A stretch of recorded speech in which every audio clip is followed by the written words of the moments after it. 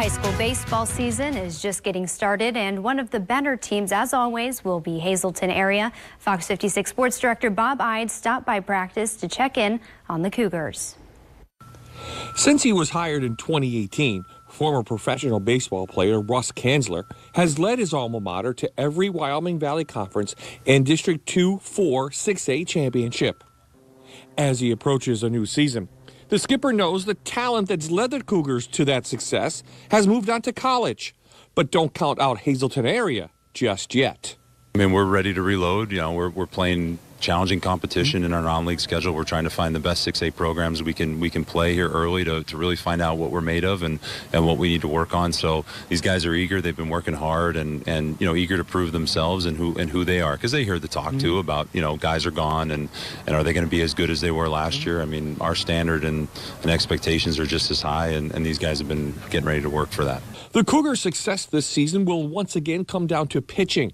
Left-hander Antonio Daganero will head to Pittsburgh in the fall, but before he moves on, he will be the ace of the staff. I mean, we lost a couple arms, but I mean, we've had guys younger that have been good, just haven't had the opportunity to throw as much because of those guys that we had before. But I mean, they're ready to go. We have guys coming back. It'll be good.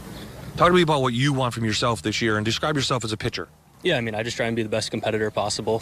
Whatever I need to do to get outs. That's really what the whole staff has to do. Just get outs, compete, and we'll be good. Yeah, I mean, throw fastball, change up curveball. Really just try and get people out. Talk to me about the pitching staff this year. Obviously, you lost some big arms to some big colleges, but you have some big arms still coming back. Yeah, Antonio Daganero going to Pitt, dog. Jonas Aponic going to George Washington, dog.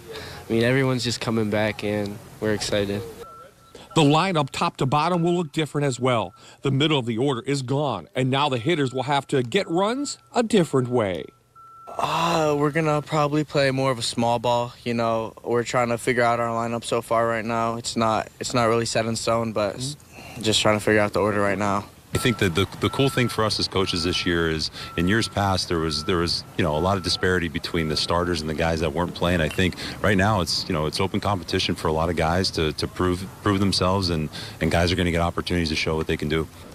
The defending 6A champs are once again the favorite in District 2 to win another title. The Cougars know they are the hunted, and they like it that way. We take care of business first in the conference. You know, in district, same thing. I mean, we have to deal with Valley West and Wilkes-Barre. Del Val's good. They're off to a good start. Scranton's got a really good team this year, and then you have to deal with Williamsport. And we know that they're always very talented. So, you know, I think it creates a good competitive atmosphere in our practices, and we want guys to be ready to play and compete. Bob Ide, Fox 56 Sports. Weather permitting, Hazleton Area will return to action Tuesday when they take on Dallas.